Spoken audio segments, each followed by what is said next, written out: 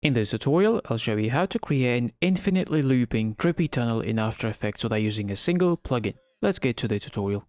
Let's begin by creating a new 1920 by 1080 composition, 30 frames per second and 5 seconds for the duration. I'm naming it render and then clicking OK. Then select the shape tool, and you want to select the Polygon tool because it allows you to further customize the shape compared to something like a rectangle tool. Then make sure your fill is set to none. And then your stroke should be set to a solid color of, say, 20 pixels. Then from the center of the composition, holding Ctrl and Shift keys, click and drag to create a simple polygon. After you've created the shape, open the Transform dropdown and set the anchor point to be 0, 0. Then open the Polystar 1, then Transform Polystar 1, and make sure that the position is also set to a 0, 0. After you do those, then select the shape, and using the Align tab, align it in the center. So you want to have everything zeroed out and right in the center before proceeding to the next step. And the next step is to select the contents for the shape, make sure it is highlighted, then click the add button and add the repeater. This creates a bunch of duplicates, as you can see. So open the repeater 1 properties, you have the number of copies here. So let's set that to 50 to get a bunch of copies. And then let's open the transform repeater 1 properties. And here by default the position will be set to 100, so make sure it is set to 0. That'll put it right at the center. That's why we don't see it at the moment. And using the scale, you can see if we start to decrease the scale, we get this 3D perspective. And by changing the scale, you can control the spacing between each shape. I'm going to set this to 70%. That should look fine. So let's bring the shapes closer to us to fill up the composition. So for that, we will use the offset for the repeater. And I suggest you hold Control key before you start dragging the offset, because otherwise it'll go crazy. So just hold Control and start decreasing the offset until you fill up the composition. So let's set the offset to -6 and make sure you are at the beginning of the timeline. Then create a keyframe for the offset at -6. Then move to the end of the timeline, and here we want to create like a perfect seamless loop, right? So in order to do that, I'll just make it simple for you.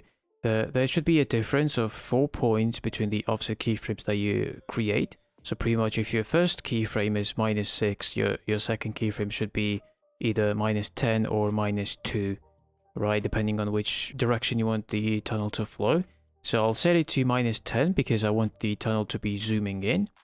And well, also one important thing is the second keyframe that you set at the end of the timeline, make sure to drag it 1 frame forward, just like I do right here. And that should give you the perfect seamless loop, meaning that we shouldn't see a point where the composition starts playing over.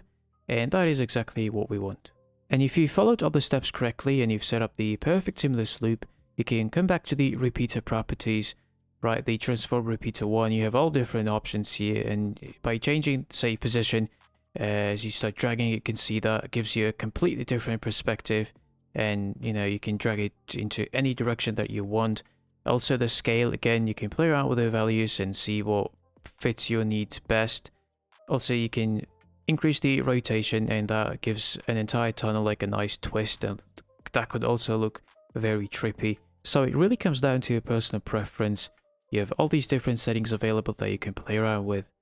And the whole reason why we chose the Polygon tool over the rectangle tool, if we open the Polystar path drop down, you have the number of points here. So if we set this to 3, you get the triangle. If you set it to 4, here we get the rectangle.